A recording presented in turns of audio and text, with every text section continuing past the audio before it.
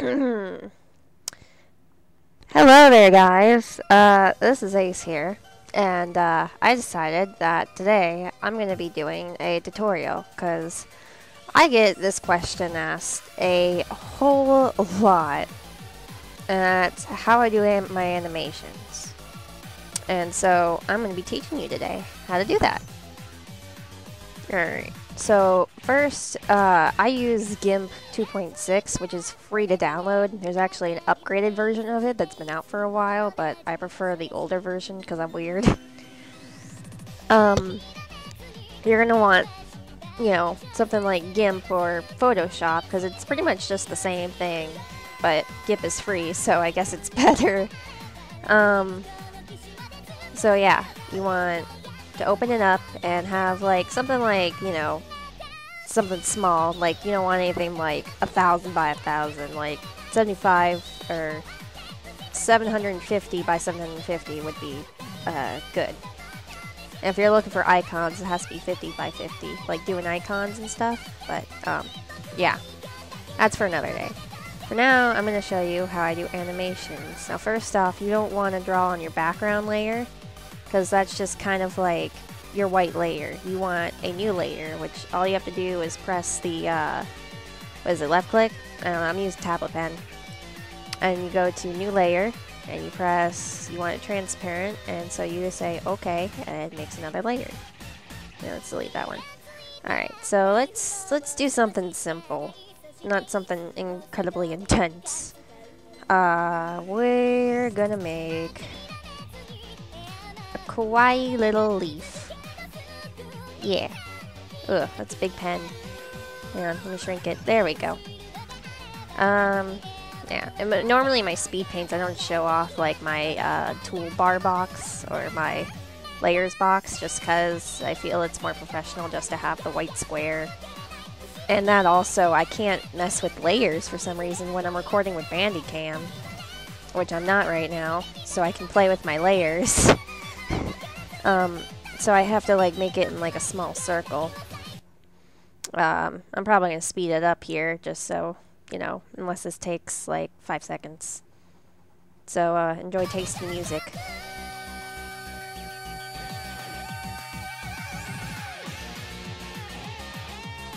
There we go. All done.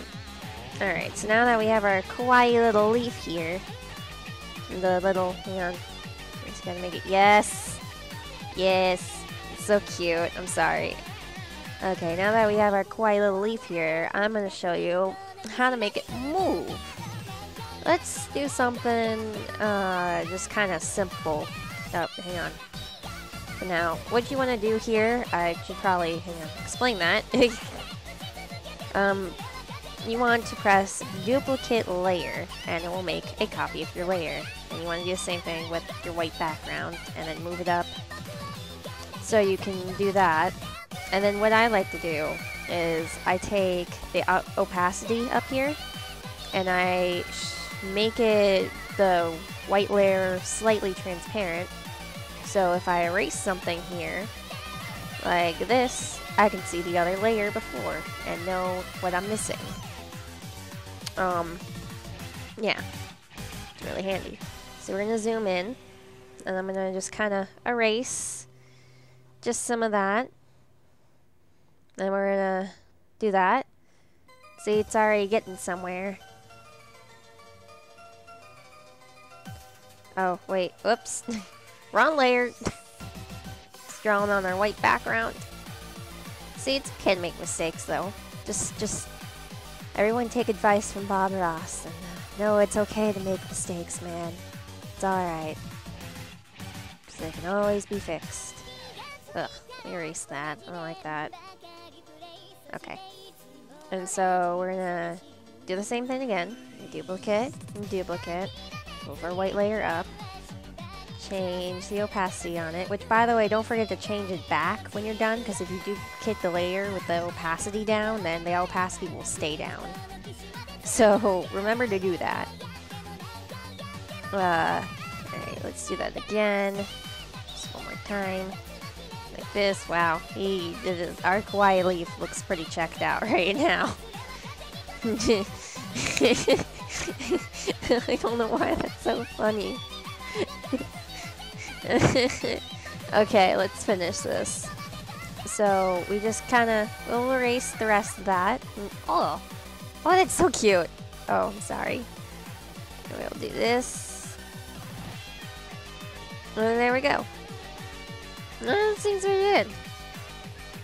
Alright, so, and then to make it, let me show you how you preview the animation. So what you want to do, you want to go to filters, right? Right up here.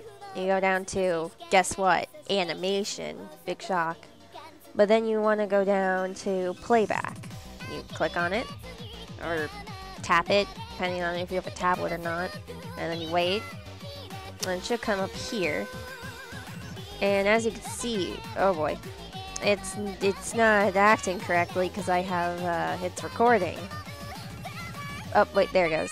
And because I have the white layer though, it's gonna kind of flash. Yeah, my capture software is not the best because I don't have the full thing of Bandicam, which is why my videos are designed the way they are. I work around my limitations. But yeah, normally it will show you like a clear preview of the animation. But it's not all the way done yet. So what we're going to do is we're going to duplicate our last layer, which is this one. We're going to duplicate that. And that. And then we'll do the same down here. Move it on up. And duplicate. And we'll duplicate that.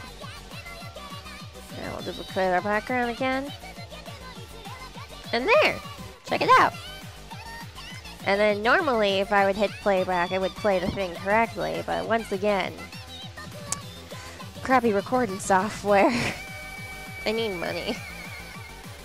Alright, so as I showed you, it blinks when you have the white background, so what do we do here? Well, we've got to merge the layers down. Merge. And merge. Merge. Did it? I'm probably gonna speed this up. Did it? Did it? Beep. So now we have all of our frames. Now they're animation frames. So we go here, we hit playback, we wait for it to load, and we press play. Oh, there, see, now it's looking a little bit better. See? And that's how you animate in GIMP. And you could do a lot more intense things, actually, if you want. But I want to do something simple just to show you the basics on how to do it. Your skills of an animator pretty much is your limit with this, not the programming itself. So, yeah. Thank you for watching, and I hope this helps. And if you really like this video, then leave a like and let me know, so maybe I'll make another tutorial sometime soon. And so you can learn how to do other cool stuff in GIMP, and maybe something else like Fire Alpaca, but I'm still learning how to use that myself, so don't count on Fire Alpaca tutorials anytime soon. Thank you again though, and hope you all have a really nice day. Bye-bye!